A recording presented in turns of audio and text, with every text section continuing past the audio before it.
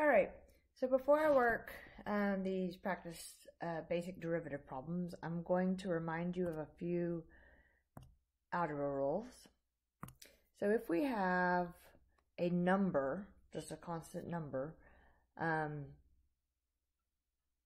in the denominator or something, so we said like x over any number, we can rewrite that by pulling the number out front. So you can say 1 over the number times x. So if the number is in the denominator, you can pull it out front. Now if we have the numbers on top and the variable is on bottom, then the way you rewrite that before taking the derivative is you have to pull the x to the top. So it becomes x to the negative 1. So if there's a number on bottom, you can always pull it out front. But if it's an x or a variable of any sort on bottom, you have to pull it up to the top.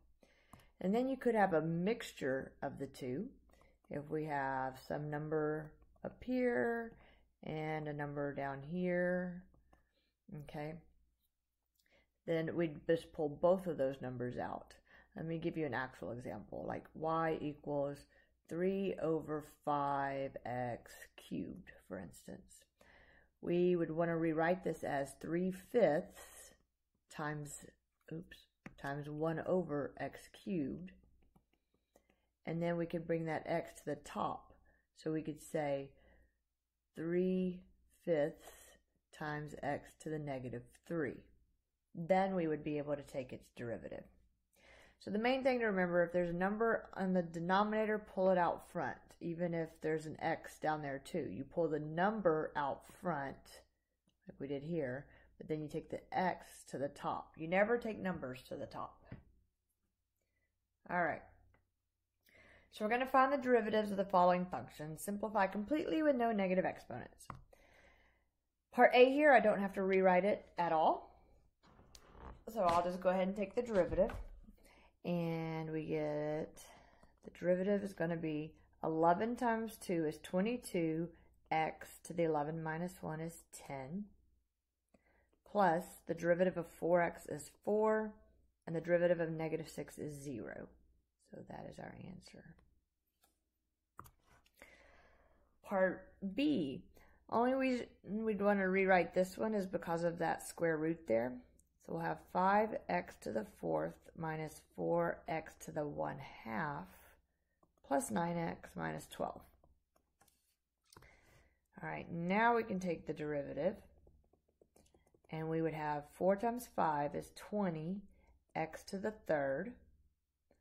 Half times 4 is minus 2, x to the 1/2 minus 1 is negative half, plus the derivative of 9x is 9, and the derivative of negative 12 is 0. Then we'd want to rewrite this one more time because we have a negative exponent there. So we'll have to take the x to the bottom. All right. Now remember, numbers never move up or down. They just stay where they are or move out front. So we have 20x cubed minus, the 2 will stay on top, but the x will need to move down and become to the positive half power plus 9. All right, so then part C, I'm going to rewrite it. So we have a number on top and an x on bottom. So that means you pull the x to the top and make it to the negative 1. On the second term here, we have a number on the bottom. So we're going to pull the number out front. Okay, so I rewrote it. Now I'm going to take the derivative. So taking the derivative would be negative 1 times 3 is negative 3, x to the negative 2, because I did negative 1 minus 1, plus the derivative of 1/3 x is 1/3. Rewriting this without a negative exponent, we would get negative 3 over x squared plus 1/3. Okay. Part D, definitely going to rewrite So if there's an x in the bottom, I'm going to pull it to the top. So I'm going to have 8x to the negative 2. Then for this middle term, we have a number in the bottom. So if there's a number in the bottom, we just pull that out front. So I'll have 1/4 and then x squared. And then for the third term, I'm going to pull the numbers out front. So 6/5 out front, and that leaves me with 1/x. And then I want to take that x to the top. So I'm just going to erase that and write x to the negative 1. Now I'll be able to take the derivative. And I'll have negative 2 times 8 is negative 16x to the negative 2 minus 1, which is negative 3. 2 times 1/4 is negative half. X to the 2 minus 1 is 1. Negative 1 times 6/5 is negative 6/5 x to the negative 1 minus 1, which is negative 2. And then I want to rewrite this because the first and last term both have negative exponents. And so I'll have negative 16 over x cubed minus half x minus 6 over, the 5's already down there, so I'll just put the x squared with it.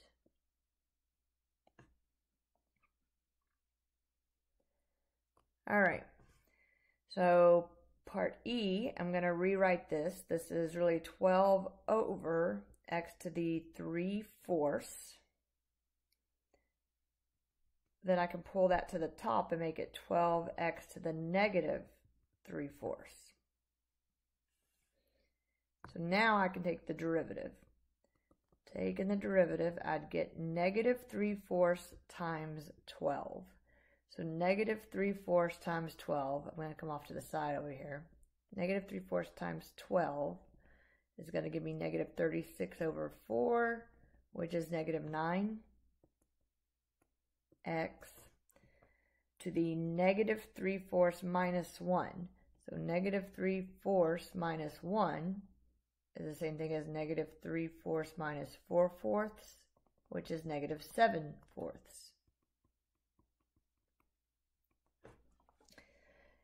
And then I just want to rewrite my answer and get rid of my negative exponent. So that would be negative 9 over x to the 7/4.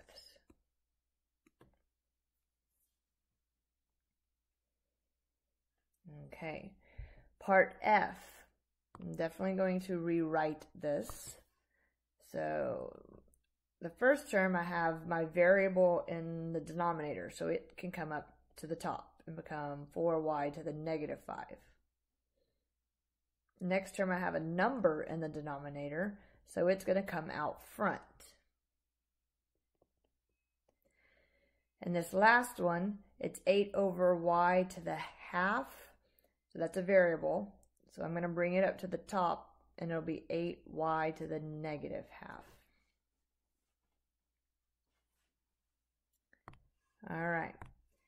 Then taking the derivative of this, I'll have negative 5 times 4 is negative 20, y to the negative 6,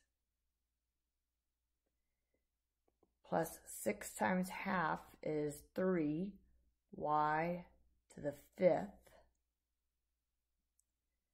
Negative half times negative 8 is positive 4, y to the negative 3 halves, because you do negative half minus 1.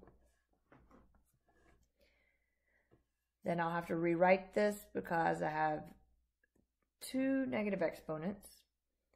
And so I'll have negative 20 over y to the 6th plus 3y to the 5th plus 4 over y to the 3 halves.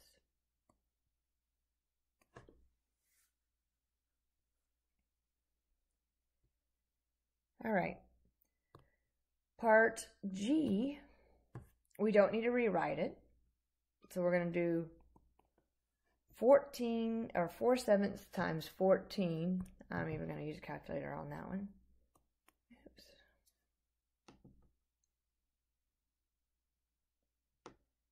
right, so that's 4/7 times 14 is 8.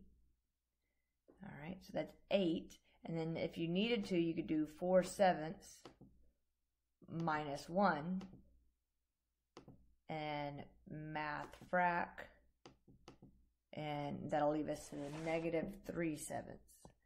So this gave me 8x to the negative 3/7.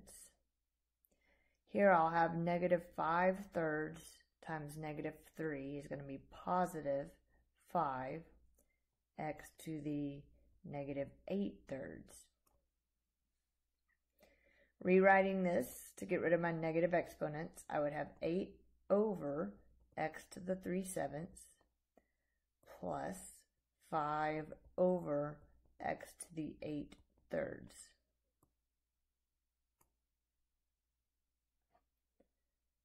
All right.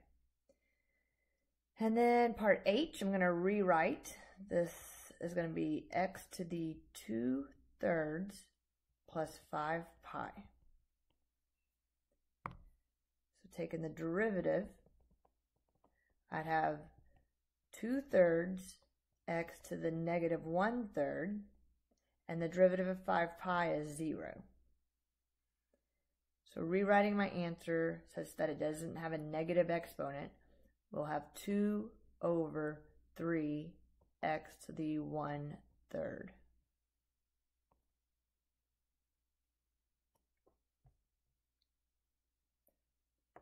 All right. So number 2 says find all x values on the graph of f of x equals blah, blah, blah, where the slope of the tangent line is 6. So slope of the tangent line is code word for derivative. So we're looking for where the derivative equals 6. So I'm going to find the derivative first, and I get 3 times 2/3 is 2x squared minus 2 times 7 is 14x to the 1. Derivative of negative 54x is negative 54, and the derivative of 8 is 0. So that's my derivative, and I want to set it equal to 6. Before you start solving this, you need to have it all equal to 0. So I'm going to subtract 6 from both sides, and I get 2x squared minus 14x minus 60 equals 0. All right, I can take a 2 out of everything, and it leaves me with x squared minus 7x minus 30 equals 0. I'm going to come up here. So factoring, x squared is going to be x and x. And then I need two numbers that'll multiply to give me negative 30, but add to give me negative 7. So that's going to be negative 10 and positive 3. So then I have this product equal to 0. That means either 2 equals 0, but it doesn't, or x minus 10 equals 0, so x equals 10, or x plus 3 equals 0, so x equals negative 3. So there are g of x equal blah, blah, blah. Find where the slope of the tangent line is horizontal. So slope of the tangent line is fancy talk for derivative. And we want to know where the derivative is horizontal, so where the derivative has a slope of 0. So I'm going to take the derivative. 4 times half is 2x to the 3rd plus 3x squared minus 20x to the 1 plus 0 equals 0. Before I factor, I can take an x out of everything. Leaves me with 2x squared plus 3x minus 20. Factoring now. Factors of 2x squared would be 2x and x. Factors of 20, 1 and 20, 2 and 10, 4 and 5. We can't say what multiplies to give you 20 and adds to give you 3 because we've got that 2 in front there. So I'm just going to do trial and error here. I'm just going to start with my last two numbers. So if I put a 4 and a 5 in, here's a hint. Anytime there you have a multiple, like 4 is a multiple of 2, it's not going to go in the same parentheses. So I'm going to swap those a second. And then I'm going to FOIL this out just to see if I can possibly get it to make 3 in the middle. So FOIL means first terms, 2x squared, outside would be 8x, inside is 5x, and last is 20. So I'm focused on these. I can turn this into a positive 3 if I make the 8 positive and the 5 negative.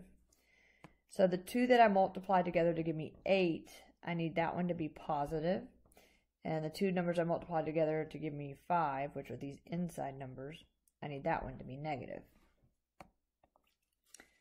Alright, so then that equals 0. So I have this product equal to 0. That means either x equals 0, or 2x minus 5 equals 0, or x plus 4 equals 0. So I have either x equals 0. Here, if I add the 5 over, I get 2x equals 5. So x equals 5 halves, and x equals negative 4. So this happens in 3 places.